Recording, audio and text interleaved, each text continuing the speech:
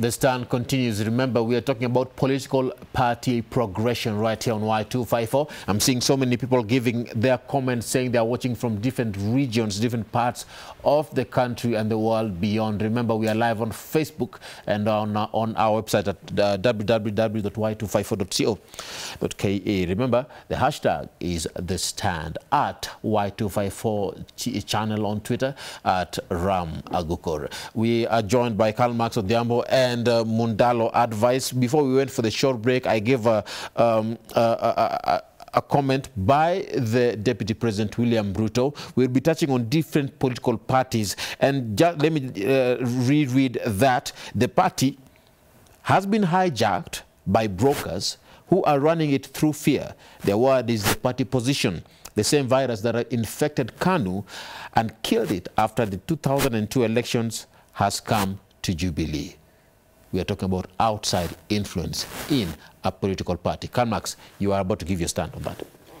You know, thank you so much once again. You know, sometimes if you get to have leaders who are insidious or snacky, or you can call them fidious, you will get to a point whereby the deputy president can call his party members, conmen, brokers.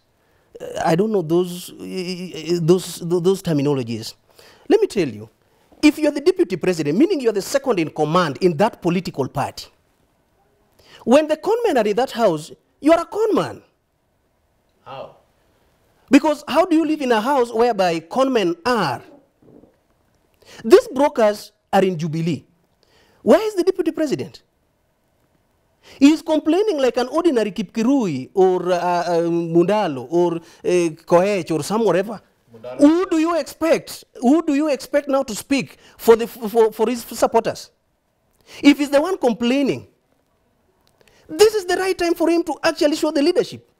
If the party has been hijacked, he needs not to be there. But this thing of lying to the supporters, basically, Ram, if you've talked of all what the deputy president actually stated, okay, that means one, to me, I believe is not, is actually very economical with his with the truth.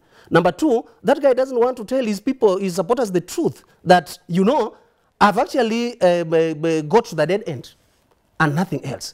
So before that, I think that party is the same party that these people are praising.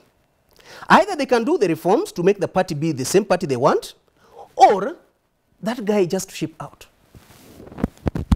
As simple as that. He can form the deputy president. Instead of calling them all those funny names, okay, this is the right time for him to tell them enough is enough. Advice. I don't think I can't actually sustain this pressure, or maybe the smoke is too much. I need to get out of this place. Advice, your stand. You know, Ram, the deputy president is the deputy party leader of Jubilee Party. That in essence shows you that he's the second in command in the party. Yes. And therefore, when the second in command owns up to having a people away from himself who have taken the leadership and the management of the party, which he is supposed to be leading, then he is owning up to the fact that he has nothing to actually tell the party supporters about the party. Therefore, to me, it simply means and the people that he's referring to, by all respect, if it's maybe people like Honorable Murade, we know that they hold substantive position in the party. In the name of Vice Chair, Honorable Raphael Tuju is the Secretary General. So these people are actually not goons or actually conmen, as it says. To me, therefore, just means that maybe the party has taken a direction that is not agreeable to the philosophy of the deputy party leader. And when it comes, and which is okay in politics, that a party can go a direction that you don't agree with as an individual. And I think the right thing to do at that point is, number one, if you are in the leadership of the party, you should try to steer it towards the right agenda that you formed the party on.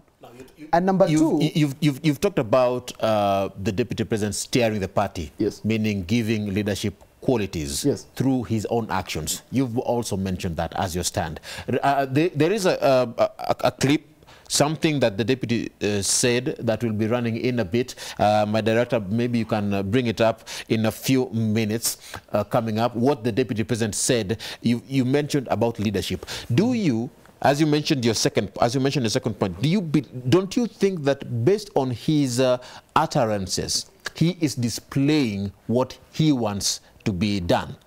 Ram, the deputy party leader of the party is not a position for him to complain about the party.